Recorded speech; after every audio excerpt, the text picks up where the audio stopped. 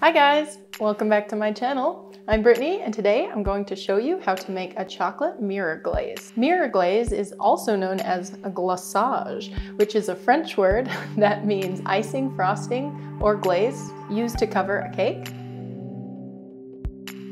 In today's video, I'll show you how to make the glaçage as well as pour it over the cake. So let's get started by going over our list of ingredients and supplies that you'll need. And just a reminder, I always link all the supplies that I use in the description box down below. So you'll want to grab a fine metal sieve or sifter, a thermometer, mine is laser, an immersion or stick blender, a nice pitcher or container for pouring. This one came with my immersion blender, a large offset spatula, and a sheet tray, piece of parchment paper, and a cake pan or something smaller than the size of your cake. We'll use this for the pouring. Then go ahead and measure the following ingredients into a large pot.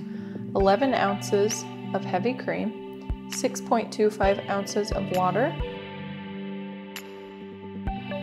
13 ounces sugar,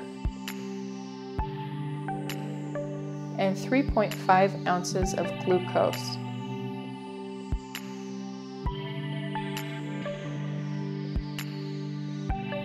Sift 5.25 ounces of cocoa powder.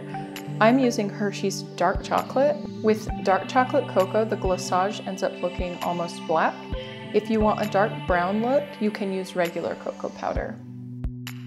And then sprinkle 2 envelopes of gelatin into 1/2 cup cold water. First, you'll heat your cream and glucose mixture over medium heat up to about 210 degrees.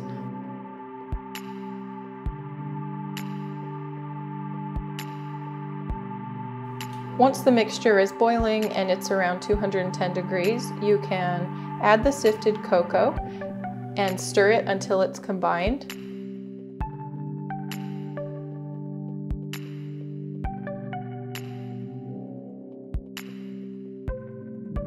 Continue heating this mixture until it's boiling.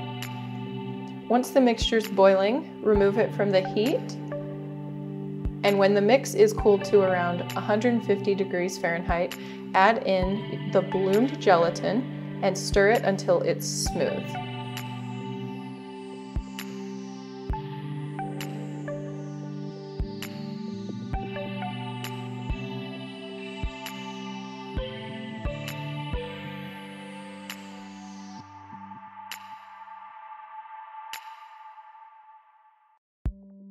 Now you're going to blend your mixture with the stick blender to make sure it's nice and smooth.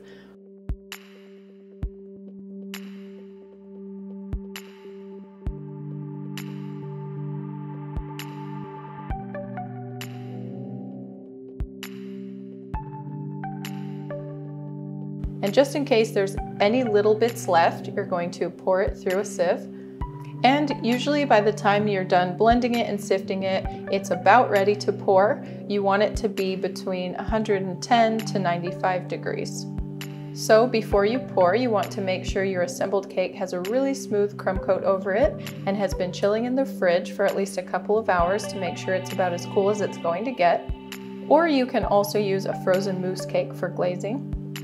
Your cake should also have a board on the bottom for structure, and go ahead and set it up on something that is narrower than the cake. All right, so by the time you do all the blending and sifting, the glaçage is usually pretty close, but right now it's about 112, and it might be warmer underneath, and it looks pretty thin. You don't want it to be too thin when you pour it.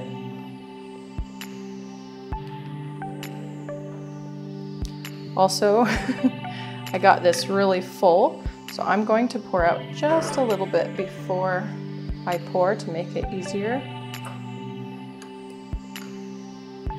That'll help get me started without spilling. So just need to wait for this to cool down a little bit, still at 112. All right, the glaçage is now at about 105 degrees. So I'm just going to pour it. I start kind of along the edges so that it goes all the way over I want to make sure it's covering all the way to the bottom.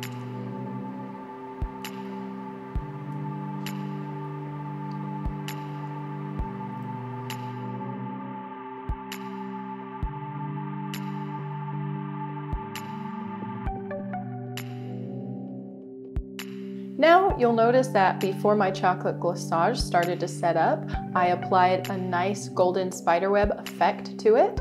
That will be covered in my next video, so stick around if you want to learn how to do that.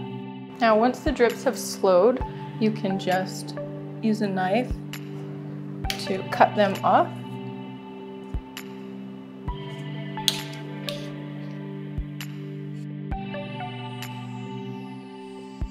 Now, I don't like to move the cake immediately to the final plate.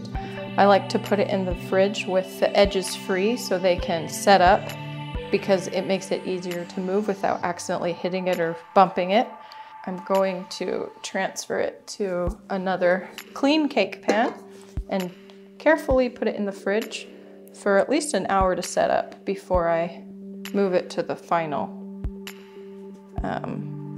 cake stand.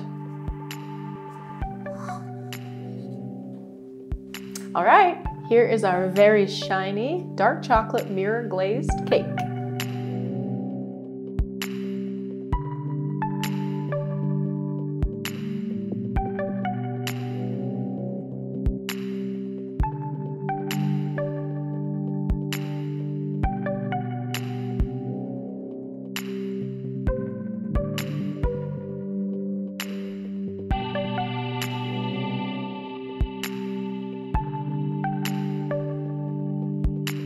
Don't forget to click the link in the description box down below to download all the recipes you'll need to make this cake. If you found this video helpful, please let me know by giving it a like down below. And if you haven't subscribed to my channel yet, today's the day. And if you'd like to learn something else that's sweet, just click on one of these thumbnails. Thank you so much for watching today, and I will see you soon. Bye.